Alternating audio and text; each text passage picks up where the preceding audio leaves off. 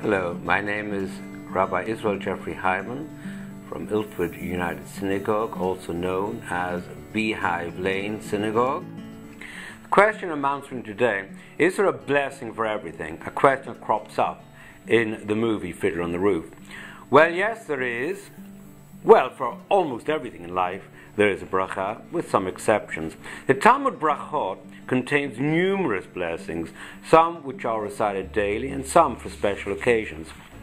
Mishnah Brachot even tells us to bless God, not only for the good things that happen in life, but even, God forbid, for things that are not so good, such as the sad news of hearing about the passing of a dear one.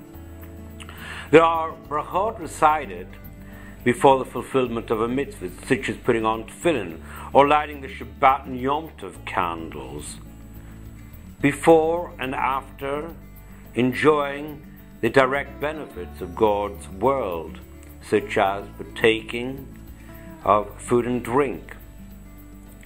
And then there are those recited for seeing and experiencing the wonders of God's creation, such as seeing a rainbow, on hearing and seeing thunder and lightning.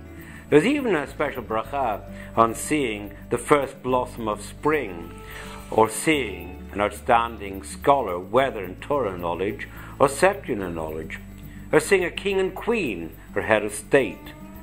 A bracha even exists for seeing an extremely malformed human being, which at times society doesn't know how to react to. But we recite a bracha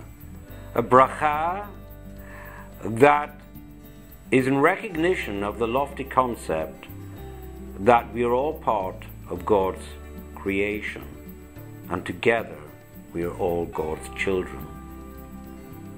Our central prayer, the Amidah, is a series of 19 brachot, from petition to thanksgiving, that cover the broad spectrum of all that we seek in life, whether wealth, health, or simply to live in peace with one's neighbors.